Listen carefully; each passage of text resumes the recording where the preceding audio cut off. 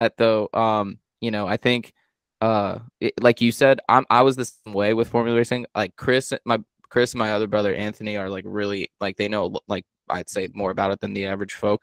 And it wanted to spark my interest. And one of the things I started doing with the show is like reaching out to formula racers, trying to get more and more. So it's same with you, Bug. I'm trying to talk to more and more racers because I'm like want to know so much about it. Even the one I've had so far, it's kind of like holy shit, like this is intense. Like this is another level of like racing, Yeah. or it's like holy crap. But no, yeah.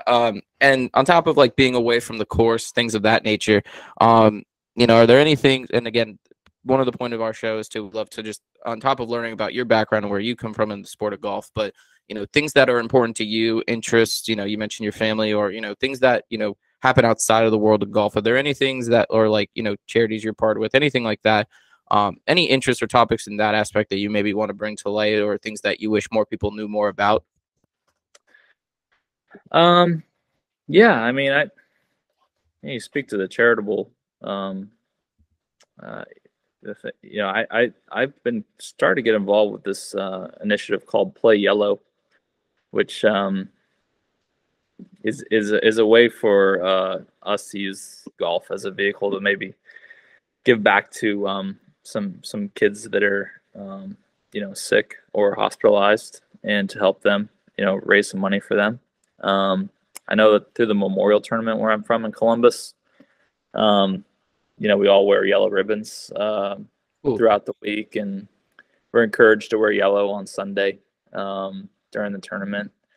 And I kind of, I got involved with that, and it actually was really cool for the first time in the last couple of years. I kind of did this thing where I would make a donation for each birdie or eagle I made. That's cool. In the memorial and some other events as well. And kind of puts it in perspective sometimes when you're ticked off after making bogey, and you go make a birdie and you're like, hey, you know what, that might have helped in a little way. Yeah, it may have helped a kid who could only dream of playing in this golf, right. And it's like we're out here complaining about something, and I'm like, if it actually felt pretty good. So Play Yellow is a cool thing to check out. The Nicklases are involved. It's through the Nicholas Healthcare Foundation. So it's cool, and he used to wear yellow on Sundays. Jack did. So that's kind of where the idea came from, and look out for him on the Memorial Tournament next year. When you see the guy, just about every player have a yellow ribbon on their hat. So that's cool. awesome. That's cool, man. That's what's up. That's awesome. Mm-hmm. That is really cool. And before we get into, I have some, after this question, I have some cute, like some other questions that popped up while we were talking. But again, I've asked this question to NFL Pro Bowlers. I've asked this question to soccer players. I've asked it to literally everyone, and I'm dying to know what your response is. So I like to preface it. Have you ever seen the movie Step Brothers with like Will Ferrell? And, yeah. So you know that scene where they're on like the playground and like they just get bombarded with children, like fifth graders. In that kind of situation, how many fifth graders do you think you could take on before they overpower you? Like, is it, I've heard some crazy answers, and I'll give mine, and Chris, I'm coming to you next. But like, for instance, like Dwayne Harris was like, I'll apologize to the parents later, but I'm going after them kids. Like, you get some wide responses, but I'd love to know what you think. Man, I'd have to like try to talk them out of it first, use my words. Sure, I get that.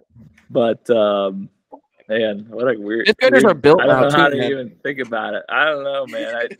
I'd like to say that us tour players are pretty strong and buff, but it doesn't take much. I mean, you get some withdrawals with guys having a fingernail issue or something like that. So I don't want to set ourselves up to be something we're not. But I don't know. Maybe a handful of kids. I think I'd be tapping out pretty soon. I'd probably be worried about getting injured and missing a next chunk of tournaments or something. So I'd probably bow down pretty quickly.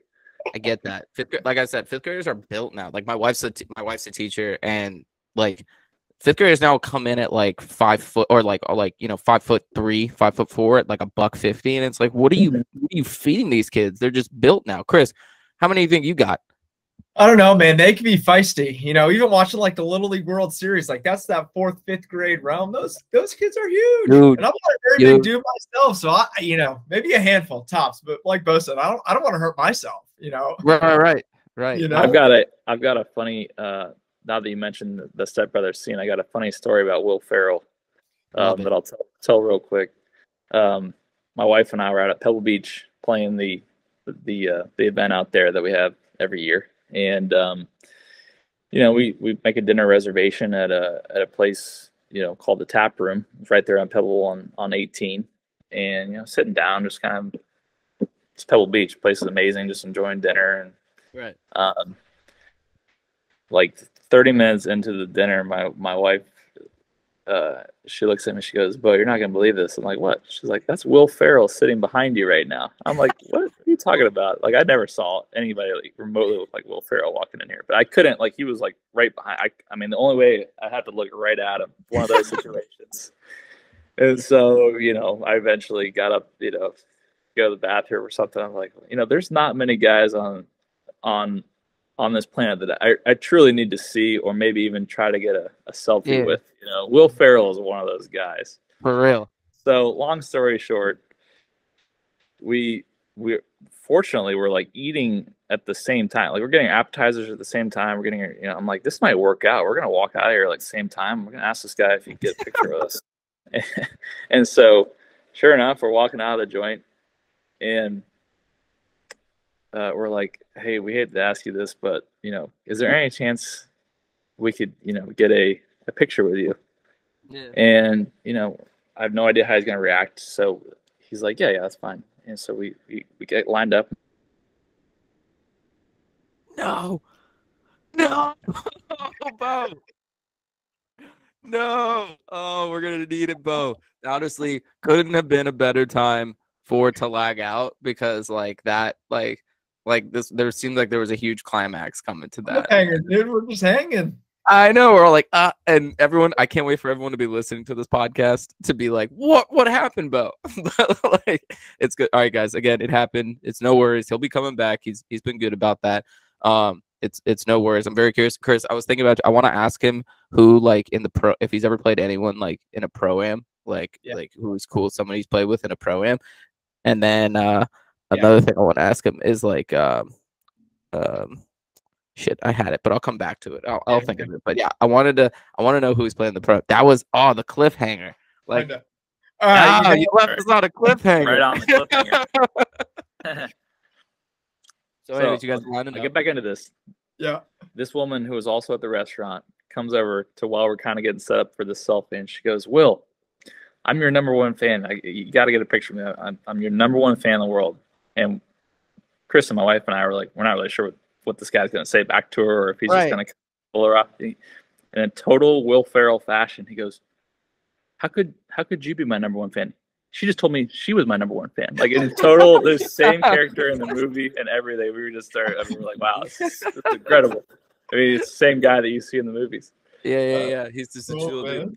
I also like how in that story, like in the middle of your dinner too, you're just like analyzing, just like, hey, this is gonna work out. Like in the middle of on top of, you're like, hey, we got apps at the same time, dinner's coming. Let me make sure I write the check at the same time he writes. Like, I appreciate that part of it. That's awesome. Holy shit. Yeah. That's awesome. And then with that too, I was telling Chris, like, one of the last things I want to ask, speaking of like pro-ams and like, you know, those kind of have you ever played in like a celebrity tournament or something like that, and paired with like, you know, someone cool, or like ever like played with someone you're like, oh, that was like kind of a pleasure to play with?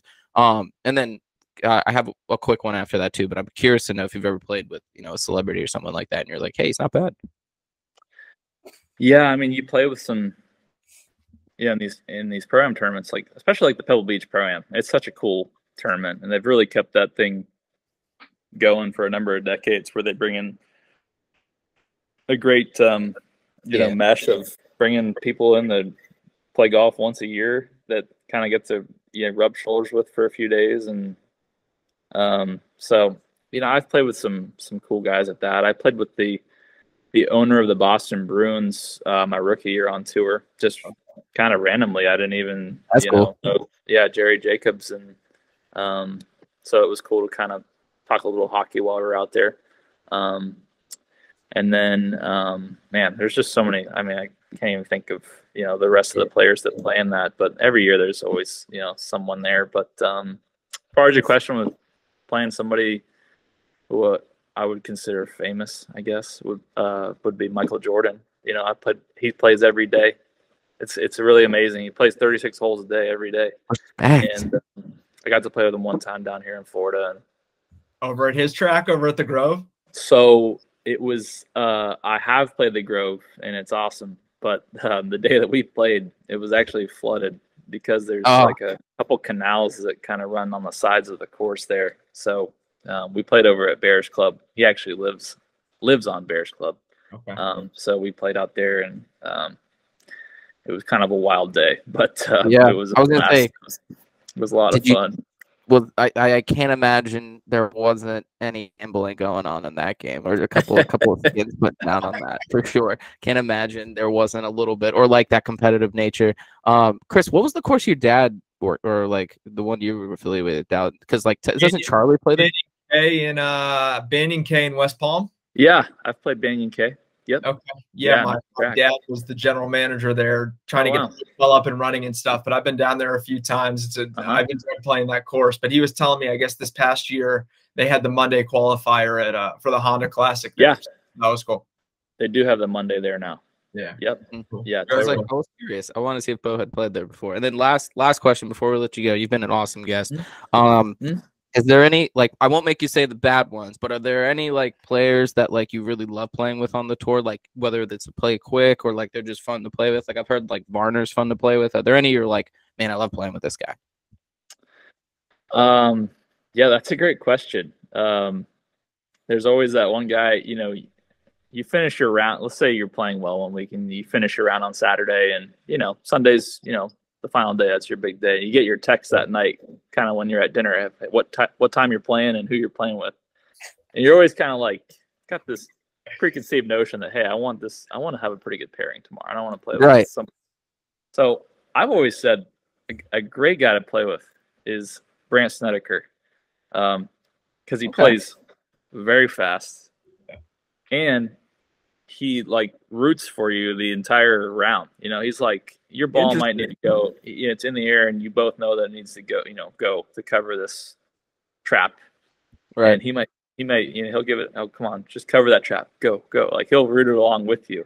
So I mean, I've played with him a couple times, and there's a number of great guys to play with. But the combination of the speed that he plays with and just cheerfulness, I'm gonna go with Sneds. That's pretty cool. Cool.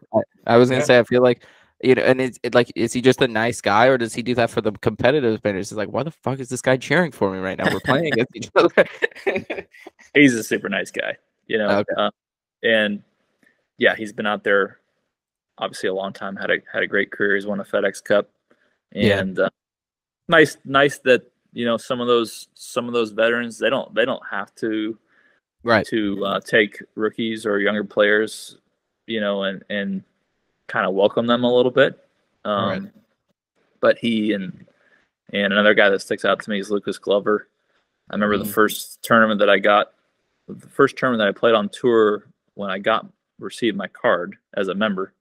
Lucas came over to me on the putting green at the Greenbrier and just said, "Hey, you know what? I know it's not easy to get out here, and I just want to congratulate you on achieving that and wish you all the best in your career out here and hope you're out here a long time." Something like that, takes 10 seconds, 15 seconds of your time. And it just really went a long way for me. Yeah. A lot of, wouldn't care to do that, but which is fine. But, I think it goes a long way. That's pretty cool. Nice guy, Glover. Awesome. Yeah. Well, again, that wraps me up, Chris, before we let Bo go, because I know he's got 30. Let's give him some time before he's got to get going. But Chris, do you have anything for him? I don't, man. That was awesome. That was very cool, and obviously we appreciate you taking the time out of your day to talk to us. That was neat to get inside everything. Thanks for having me on. I really enjoyed it. Easily, and we'll be. I'm sure over the next year we'll get out to a couple events. If you hear us chirping for you, we'll be rooting for you, my man. Always a fan for the pod. Now that you've been on, you're a friend of the pod, so we wish you the best, and thanks for coming on. All right, thanks, Joe. Thanks. Good luck. Have a good one. Appreciate it. See ya. See ya.